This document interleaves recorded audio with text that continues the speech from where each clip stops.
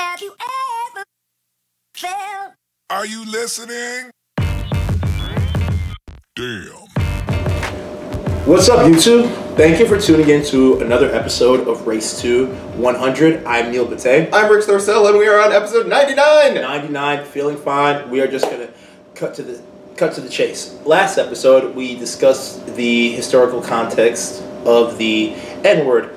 It's where its place was in the American lexicon and how it came about, the use of it between different cultures, etc., etc. Today, we are going to talk about the contemporary use of the N-word. 2016, where is its place today? Oh boy. Oh boy. I feel like that's a grenade that we're just throwing out there. Alright, let's just, we can sit here and harp on this for hours. So, and you'll watch us. I guess to start this, right? To start this, Rix, you ended on a great note. The end of episode 98. You said the N-word is pretty much been outlawed. Is that the correct word to use? Yeah. It's you can't use unofficially. It's considered like immoral to use in a public setting if you don't have melanin. You know what I'm saying? In your skin. So if you're not black, you're not supposed to use it. I mean, this isn't a law.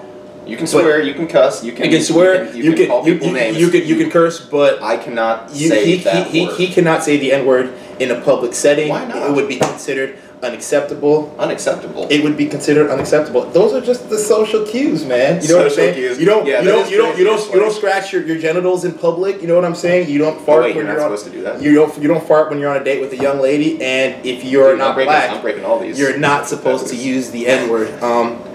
I guess when you're around people of color, you know what I'm saying? Yeah. And again, it's just so crazy because like I don't think that a lot of white people understand this thing. They do not. A lot of them don't. So like, you know, like I went to predominantly white high schools and universities, so I've had these conversations my entire life. And you know, people would always say, you know, where, you know, if I listen to rap and they use it, and you know, what's wrong with me saying it? And I'm like, again, it's just something you don't do. Like, and I have these conversations with girls, and I'll tell girls, like, you know, girls, like, you've got your own little chemistry dynamic within your group, you know?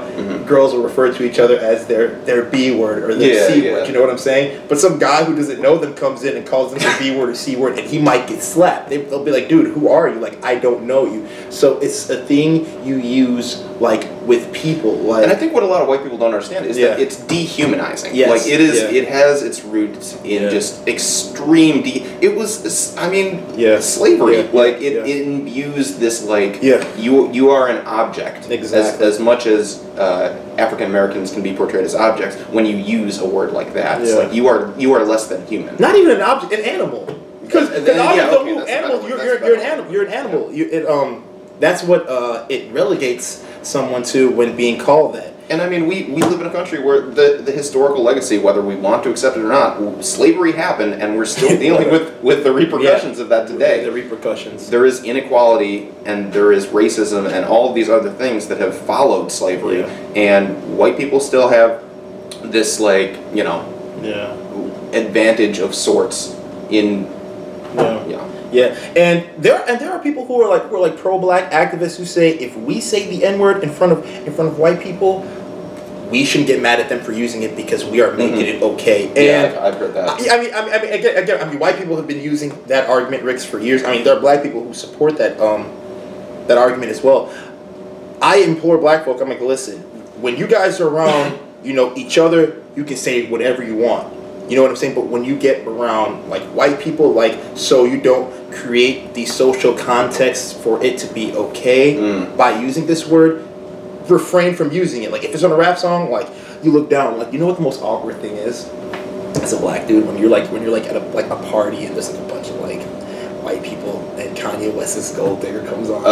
It's so awkward. I always I've been doing that. I ain't saying she a gold digger, and then like you just look down, you go to the bathroom because you just don't want to like make that awkward eye contact while like a Caucasian person is saying the word, it's just so like weird, and it's something like I don't know if any like other black people have like encountered this, but I know me, like when that song comes out, everybody's like, oh yeah, and I'm just like, you know. So how many times have you been called the N-word?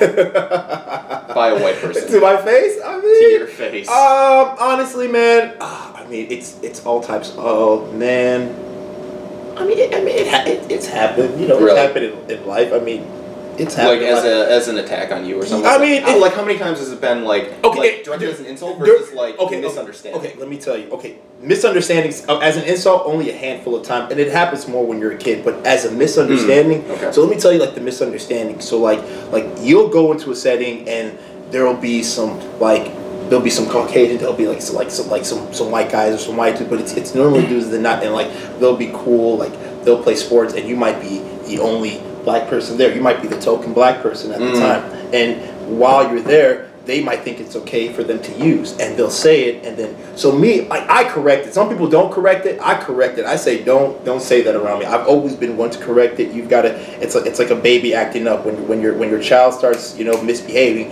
You've got to nip it in the butt right away. I like to call it the talk. The talk. It's like the birds and bees with parents. Exactly. If you have an African American friend, yeah, exactly. And I tell them, you will have the talk as a white person. And here's what I always tell them, and I love having this discussion. I say, why do you say that?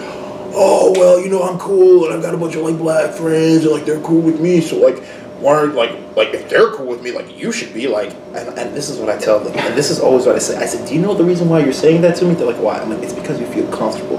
You know why you feel comfortable with me? They're like, why? I'm like, because I'm the only black guy here. I'm like, I promise you, you would not have ever said that word if you went into the inner city of any metropolitan area. I don't care if you're friends with Dr. Dre and Snoop Doggy Dogg.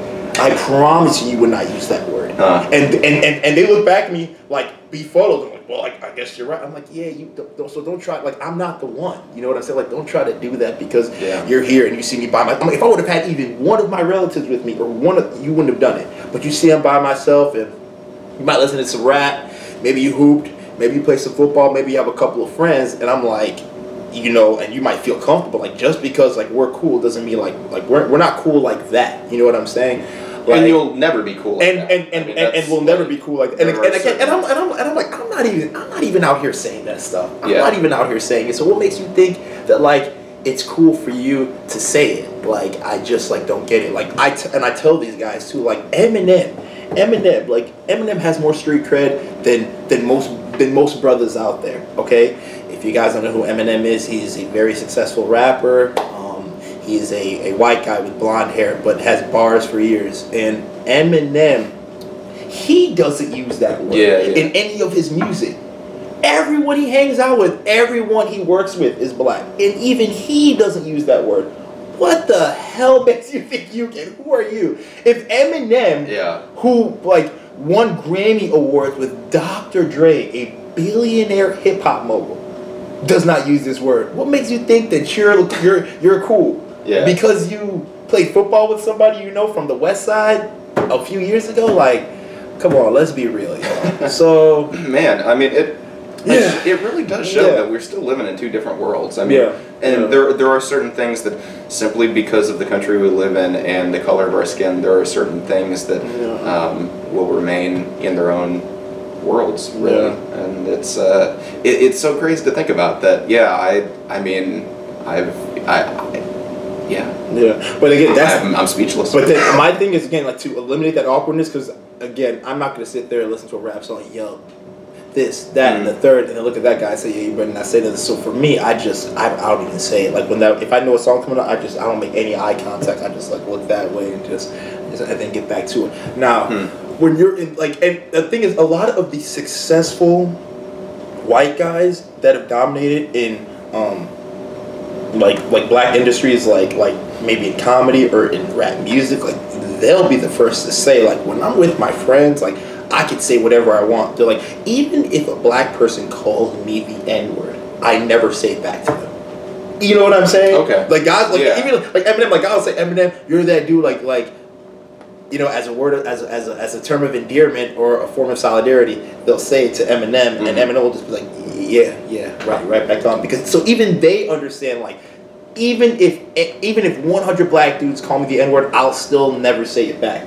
because of their historical meaning behind that word and the hurt that it's inflicted upon millions of people. It is interesting now that you mention it. Yeah. Like, I actually was called the N-word as a term of endearment by somebody. And I'm saying because someone like you who's worked with a bunch of like black people like. But I would never feel comfortable saying it. Exactly, and that's how it's supposed to be. Even you who studied Black liberation theology, Ricks, you could have marched with Malcolm X, Martin Luther King, and Al Sharpton the same day. You tell that to any black person, you have more street cred than anybody from the hood, suburbs, whatever. But by you refraining from using that word, even if they call you it 1,000 times over, it shows your level of intelligence and your empathy for the plight of black folk. And maybe that's the lesson to take away from it is that, I mean, just being aware of that word, and it shows that you have a certain level of empathy in your.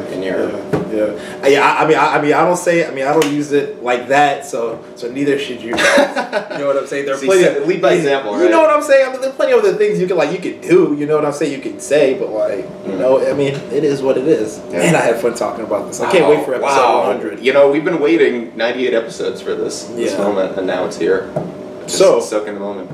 Soak in the moment. And feel free to like, comment, and subscribe to our YouTube channel. I know this episode's about to get us a lot of comments, so please let us know what you guys thought about our dialogue today regarding the contemporary use of the N-word within our society. Where the fuck was I? Your mind is fried after this. Dude, I know. Episodes, and it's we're at the end. The fuse is nearly out. Feel free to like, comment, subscribe to our YouTube channel for more access to episodes of Race to 100.